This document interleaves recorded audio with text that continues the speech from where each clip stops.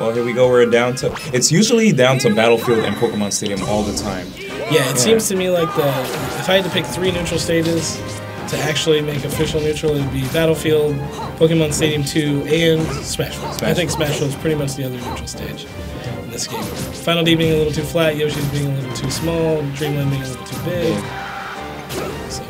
Nice recovery by Tzar. Oh, will he make it back this time? No. Doesn't even try to be back.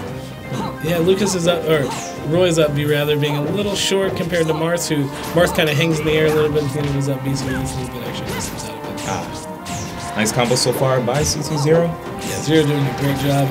Tzar doing a good job jumping out of shield, going for some down airs, trying to catch him, but the hilt of that shield being the spike or the meteor. With Roy, maybe not the best choice of the shield. Right. Oh, nice. Gets right in there with the empty jump grab, and Tzar still has yet to take a stock off of CT0.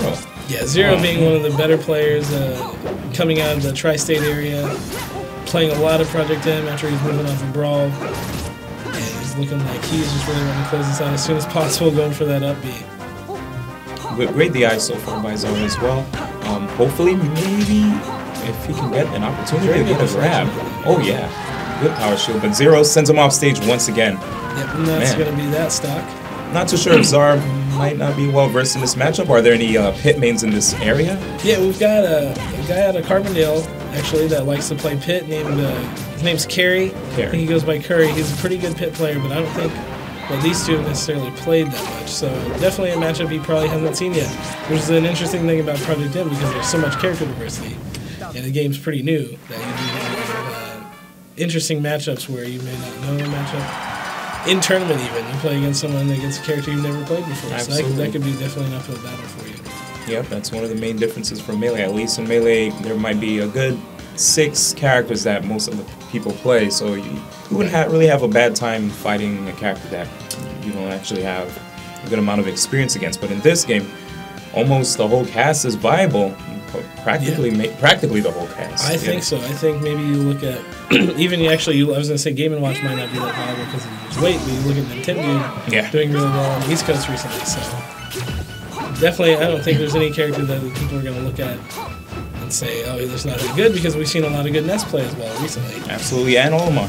Olimar as well from Hungrybox. Definitely exactly. Doing a really good job of renting that character. Maybe Yoshi is on the short end of that list as well as Luigi, interestingly enough, because I think he's better than Melee Luigi. Precise. Yeah. Alright, good stuff. I really like that Nair from Roy.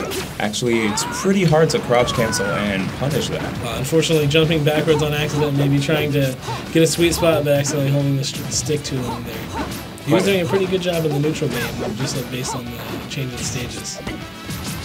Really nice spacing by Zero, and his combo game is just so solid, and edge guards with Pit. Very solid with this character, and nice usage of the neutral B with Roy. Yeah, definitely a very strong attack. Comes out pretty quick, a little quicker than the forward smash. Yeah, and it's a great KO move as well.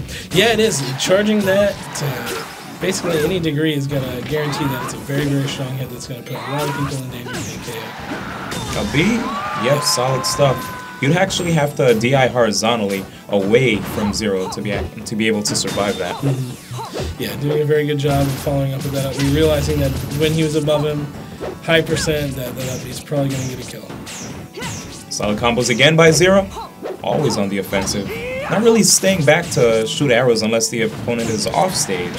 Yeah, Zero definitely wanting to be in his face. Maybe recognizing that he might be a little bit of a new player and doesn't know how to deal with the pressure as well as more seasoned veterans.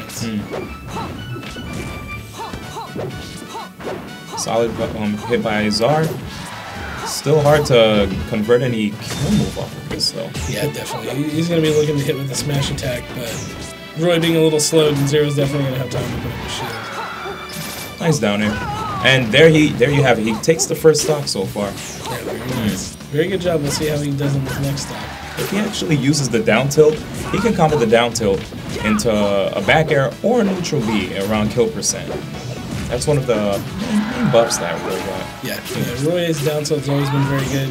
You'd even go for the Silent Spectre combo, the down tilt to neutral air. So that's a very interesting one. There's an up B kill off the top again. Yep, and it actually looked like he tried to DI that one, but still, CT0 managed to get the star KO and gets this second game. Nice, solid 2-0 victory. Yeah, Zero definitely being one of the heavy hitters and one of the favorites in this tournament. So we'll see if he can keep this momentum going forward as he has to play Metroid or Mewtwo King.